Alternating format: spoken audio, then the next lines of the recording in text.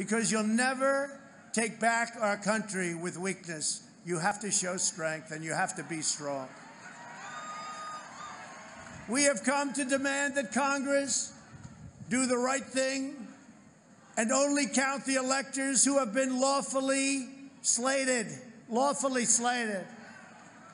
I know that everyone here will soon be marching over to the Capitol building to peacefully and patriotically make your voices heard, to peacefully and patriotically make your voices heard, to peacefully and patriotically make your voices heard, to peacefully and patriotically make your voices heard. Today we will see whether Republicans stand strong for integrity of our elections, but whether or not they stand strong for our country.